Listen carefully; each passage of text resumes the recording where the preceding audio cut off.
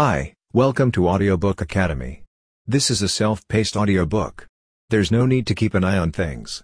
Just pay attention. Thank you for taking the time to listen. This is a book summary of Made to Stick by Heath. Have you ever pondered why some products sell better than others and why this is the case? The majority of the time, it all comes down to the packaging. So what makes us think that our ideas are any different? In the film Made to Stick, the central question is why some ideas gain traction while others fall by the wayside. Despite the fact that substance is important in the world of ideas, spin and presentation are absolutely essential. If we can harness the power of narrative and storytelling, we can make ideas stick.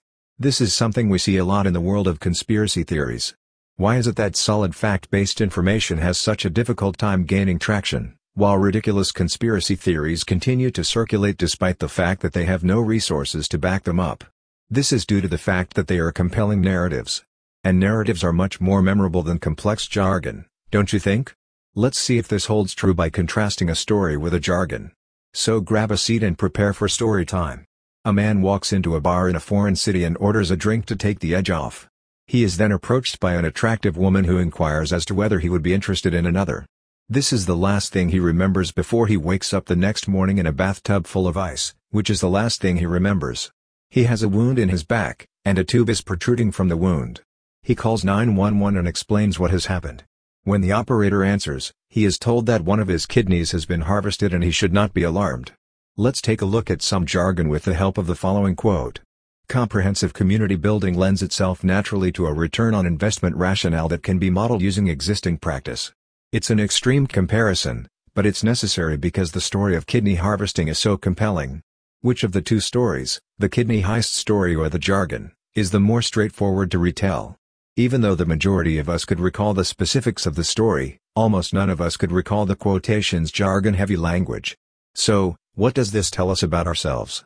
Dan Heath is an educational publisher who has conducted extensive research into what makes teachers effective in their classrooms. Chip, his brother, is a social science professor at Stanford University. It was the concept of stickiness, as explained by Malcolm Gladwell in his book The Tipping Point, that left an impression on both of them. The premise of stickiness is that it is important to understand why some ideas stick in the mind while others do not. Made to Stick outlines the most important characteristics of stickiness, as well as the factors that cause ideas to stick in our minds. Also discussed is how we can design our communication so that people are aware of, care about, and respond to what we are saying to them. This is the book to read if you want to ensure that your ideas are effectively communicated and remembered by others. We'll look at the curse of knowledge and how to overcome it using strategies provided by our authors in a brief discussion following that. After establishing the criteria established by our authors, we'll dissect the art of achievement in communication by employing the mnemonic, succès. But first, let's play a little game. Try playing the tapper and listeners game with a friend the next time you're together. The object of the game is for you to tap out the rhythm of a song without telling your friend what it is called.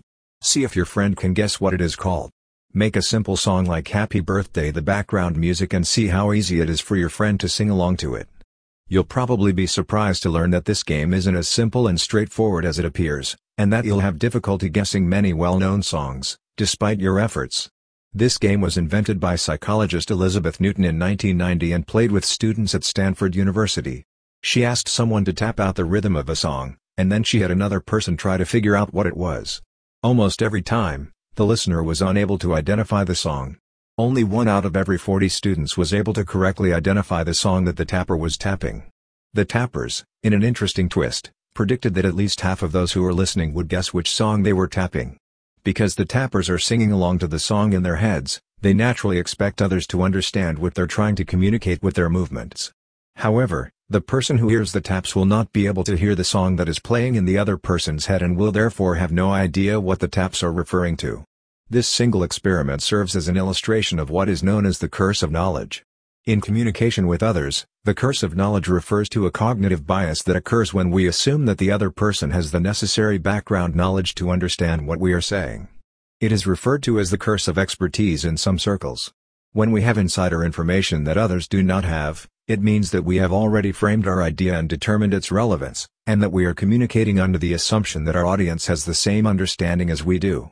As a result, our communication may become either confusing or boring. The more we learn about a subject, The more we become engrossed in the details, statistics, facts, and abstracts, and we lose sight of the essence of what we're attempting to communicate in the process. As a result, we struggle to communicate our ideas in a way that makes them stick in the minds of those who hear them. 3 principles must be followed in order for our ideas to become sticky.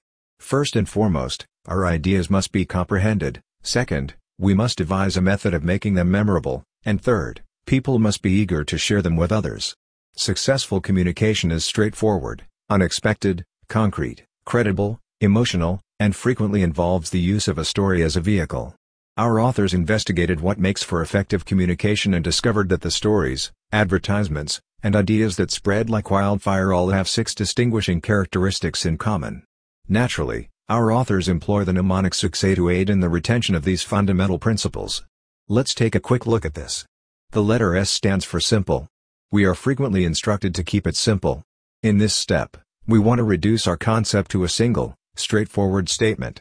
We should identify the central concept that underpins the idea and state it clearly. However, it is straightforward.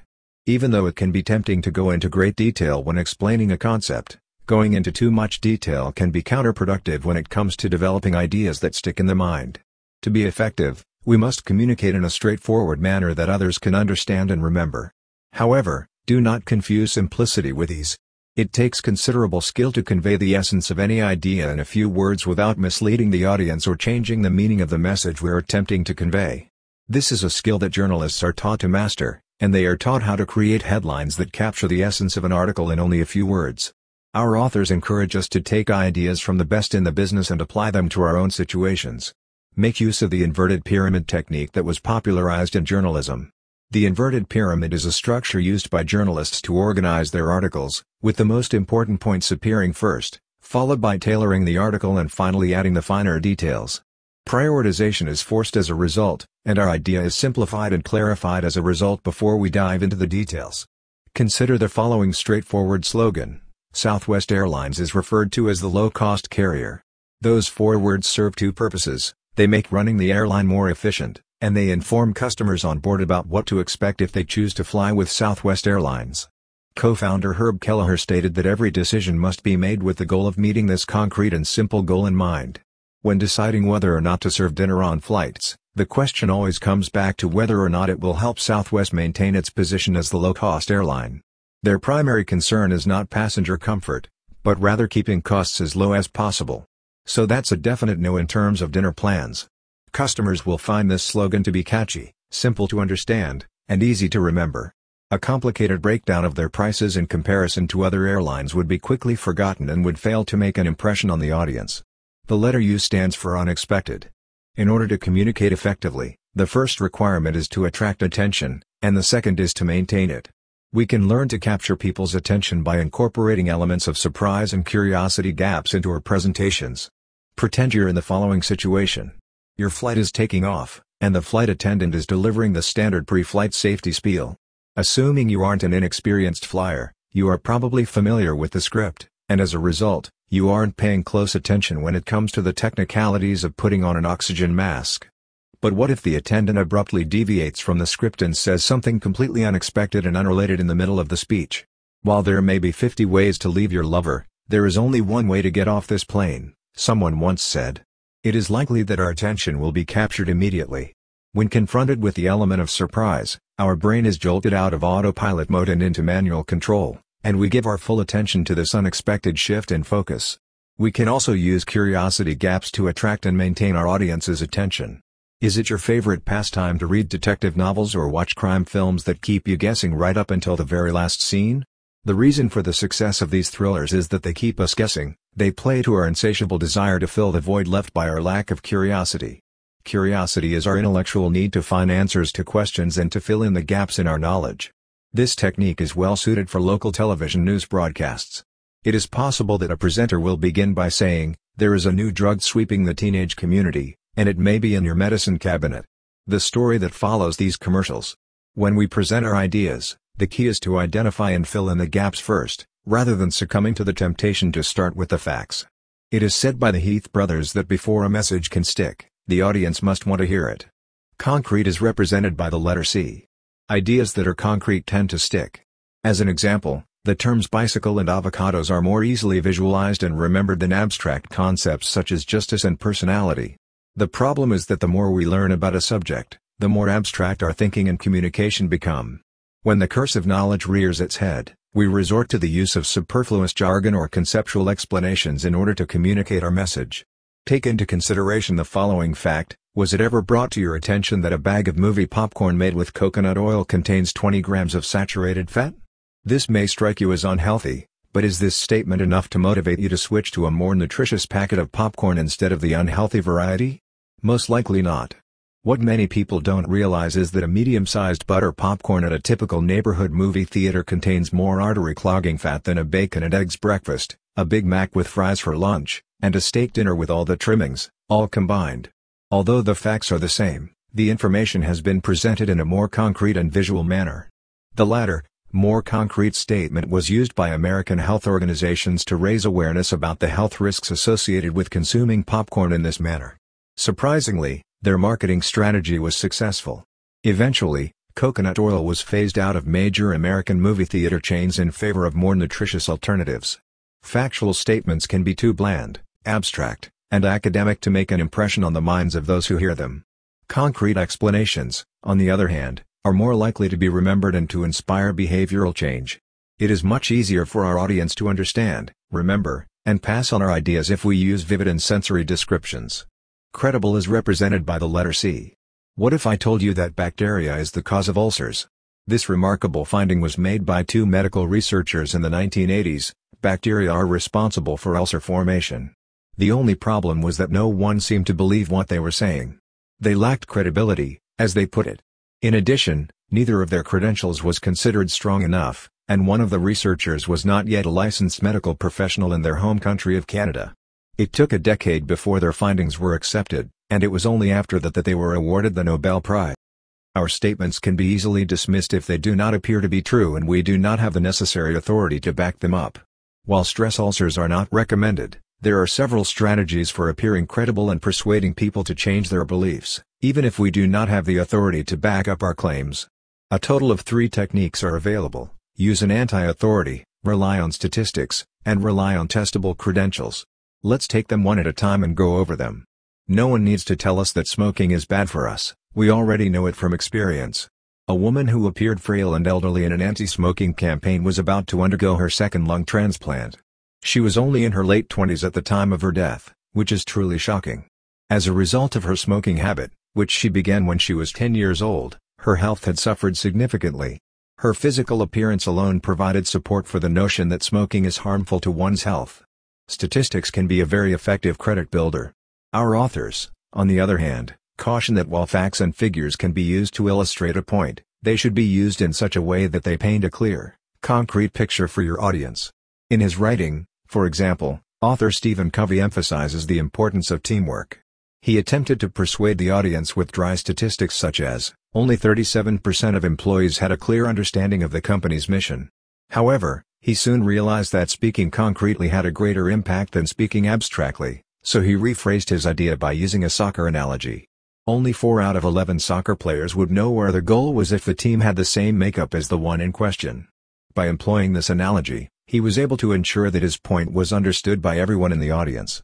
The third technique is to use credentials that can be verified. Wendy's fast food restaurant chain coined the slogan "Where's the beef?" in 1984 to promote their products. The advertisement implied that Wendy's hamburgers were larger than those of their competitors, and that the other burger chains had more abundant burger on their buns. Consumers put this thought-provoking question to the test and confirmed it for themselves, resulting in a resounding success for the campaign. Personal experience can be a very effective tool for shifting beliefs. Emotional is represented by the letter E. In order to raise funds to combat poverty in Africa, the Heath brothers believe that we should take one of 2 approaches. We could present the statistics that show that millions of African children die every day as a result of malnutrition, or we could show a photograph of a child who is in desperate need of assistance. Factual information and numerical data appeal to our analytical nature, and we may consider making a financial contribution to an important cause. However, according to the findings of the study, we are less likely to donate to African poverty than we are to sponsor a particular child. Even though a photograph of a child in need is just as credible as statistics, it appeals to our more emotional side of the brain. Emotions are extremely effective at conveying the significance of a concept. People take action because they are moved to do so by something they have seen or heard. As a result, when we see a human being in distress, we are moved to action. According to Mother Teresa, if she looks at the congregation, she will never act. I'll take a look at the one, I say. When it comes to getting people to take action, the message is to avoid using dry statistics and instead elicit emotional responses from them. Story is represented by the letter S. We're a species that thrives on narrative. Stories can elicit strong emotions while also motivating people to take action. The true story of Jared Fogle resulted in significant financial gain for the fast food corporation Subway. Jared struggled with his weight for a long time. Subway, on the other hand, came to the rescue. He tried one of their sandwiches and liked it, so he came up with his own Subway diet. 3 months later, he had lost nearly 100 pounds by eating 2 sandwiches a day for 3 months. It piqued the interest of Subway's marketing team, and following the success formula, they transformed it into one of their most successful advertising campaigns. In its advertising, Subway told an unexpected but straightforward story: fast food isn't healthy and can be a contributing factor to weight gain. Because it is based on a personal anecdote, the story is concrete and credible. It's also emotional because it's a story about a person who overcame personal weight-related issues through their own efforts. So here's some food for thought: while a catchy slogan can be effective in gaining attention, nothing compares to the power of a well-told story. Finally, I'd like to say, Chip and Dan Heath teach us why some ideas catch on and why others don't in this surprisingly humorous book. They dissect the anatomy of what makes ideas stick, as well as how to make them even more sticky. This book teaches you how to slim down your ideas in the same way that a good diet does. Simply put, success is an acronym that can assist us in making our ideas stick in the minds of others so that they can act on them or share them long after we have presented them. As a result, the next time you want to present an idea, consider it as if it were a potential bestseller. Simple titles are best, but you can also include an unexpected twist, use concrete and credible examples, elicit emotional responses, and tell the most captivating story you can think of. And, hopefully, it will be the topic of conversation for everyone soon. Thank you for listening in Audiobook Academy. Please don't forget to subscribe for more content like this. See you in next audiobook.